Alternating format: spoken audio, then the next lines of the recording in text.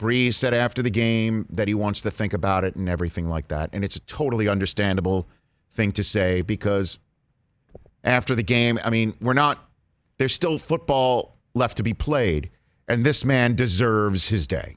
He deserves when all of the confetti is picked out of the hair of either the Bills, Chiefs, Bucks, or Packers. He deserves his solo moment on the stage. He deserves his press conference. He deserves to get whatever he feels he would like. He has served with distinction. He has made himself into what he has become. I know that makes very little sense when you just write it down.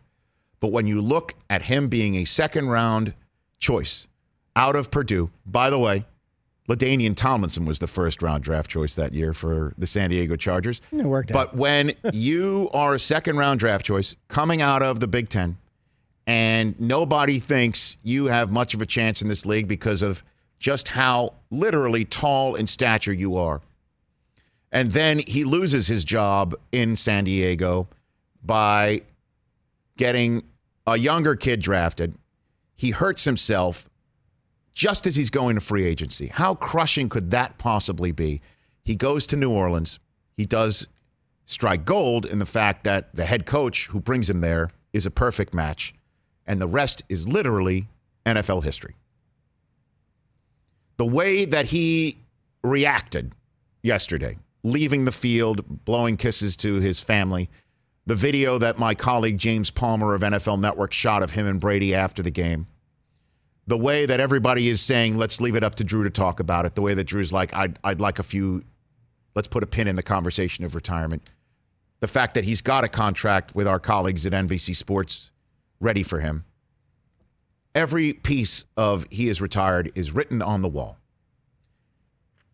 And barring anything totally unforeseen, he retires one of the greatest quarterbacks in the history of this game, which nobody truly gave this guy a chance for being called when his name was called by the San Diego Chargers on that draft day.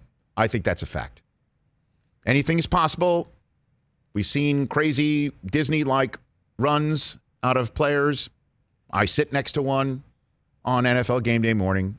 Everything's possible. Brady as well. But it takes hard work and determination. It takes hard work and heart. And that's what this guy has coming out of his pores. Not perfect. He'll tell you that. He'll tell you that.